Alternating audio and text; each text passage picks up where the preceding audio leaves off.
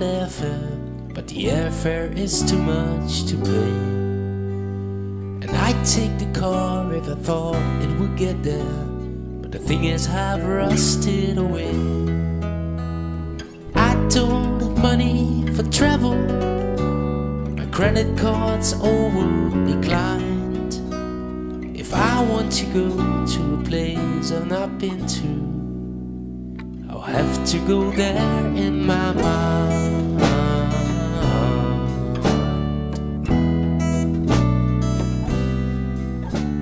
Whenever I like, whenever I want to, I simply draw into myself.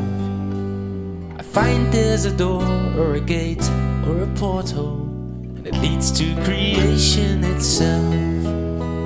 And I don't need tickets or luggage, in fact I need nothing at all. At the end of the line there is only my mind, and its needs are exceedingly small.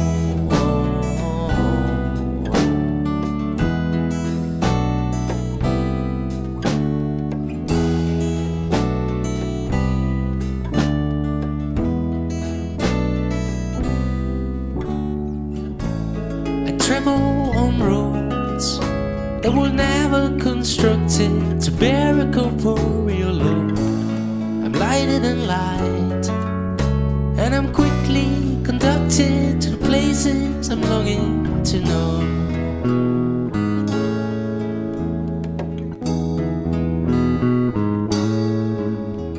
And whether it's real or imagined, whether I'm there or I'm not, I'd swear it was true. These things that I do, though they're nothing more solid than